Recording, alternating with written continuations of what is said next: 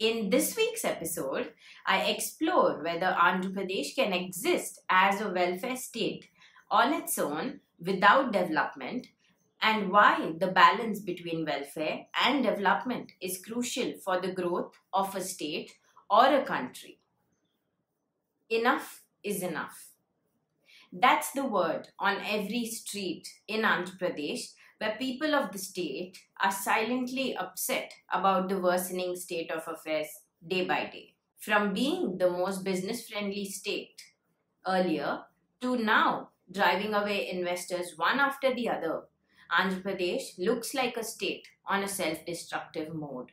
From wanting to renegotiate solar and wind power tariffs to cancelling infrastructure projects and taking back the land allotted to companies, the current government has not only set a dangerous precedent for businesses and investors, but it is also, on the other hand, depriving the state's citizens of many lucrative jobs that were on the line. Now, let me explain this to you in a simple way.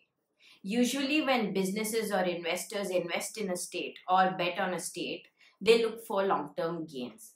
And these are some of the things they look for in the state.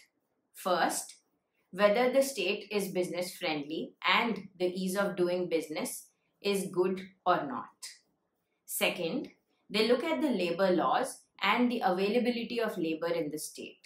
For example, if there are continuous protests from labor unions or interruptions in work, businesses think twice to invest in such states. Third, the law and order situation in a state is very crucial for businesses to invest in the state. Fourth, and the most important point is leadership and governance. If there is a leader who understands long-term vision and aligns the state's goals towards development, then investors will be happy to invest in such states because clearances, approvals, and other formalities will be followed and implemented in a hassle-free manner. Now, whether you like it or not, Chandrababu Naidu was a person to have introduced business-friendly policies in United Andhra Pradesh, which is why Hyderabad today is one of the most happening IT business hubs in India. But that was not the case in the new Andhra Pradesh after bifurcation because 1. It was a capital-less state. 2.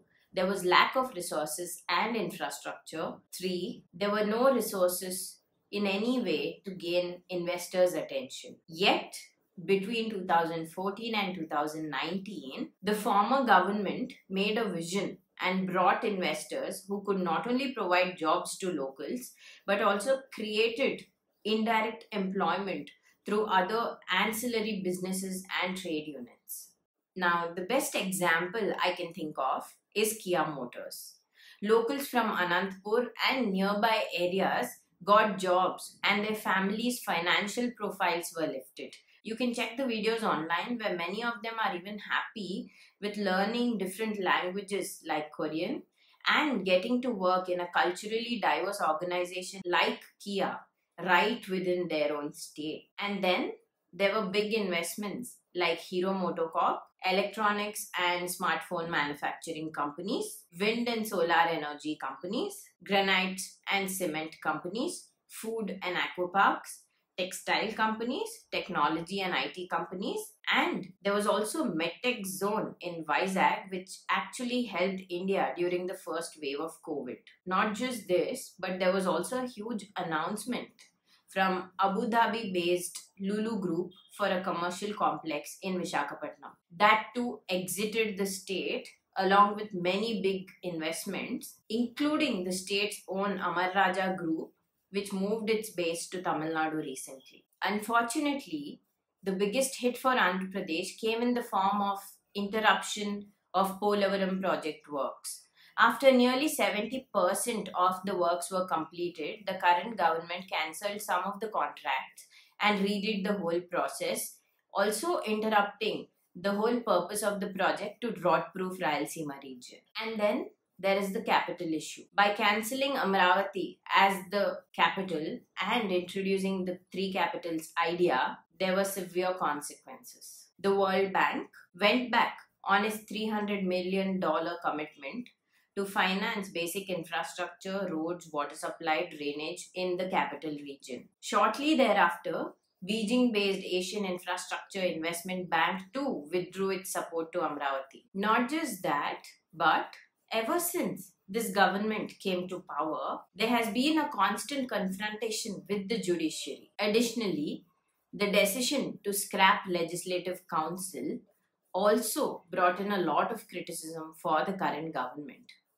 Now, if one looks at these kind of decisions, it is clear that the political moves are basically to hit the opposition in a very bad way. All of this may look like just politics to finish the opposition in the state, but focusing only on welfare has actually benefited the party in power.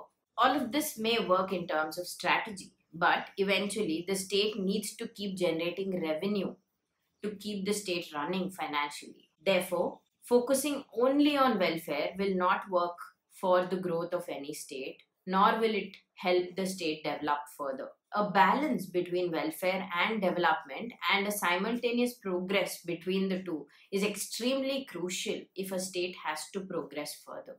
Unfortunately, the current government is putting Andhra Pradesh on the path to financial emergency. But if we stop asking questions, then what would we be measuring and to achieve what outcomes? Simply put, will this not be disastrous for sustainability or for the state's own existence? If politics is only about revenge seeking and undoing all the good policies and decisions made by previous leaders or previous governments, then no state or the country in the world would see any kind of development or progress. So, does an absolute majority actually mean not taking people's confidence into consideration in any way? Well, if you look at this politically, politicians may fight amongst themselves over issues and forget that the very next day. But what about the people whose lives get interrupted and impacted severely by such abrupt decisions?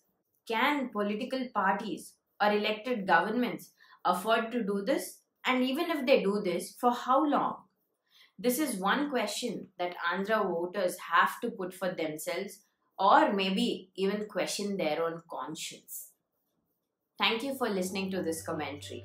If you liked it, please subscribe to my YouTube channel, and if you have any suggestions, please leave them in the comment section.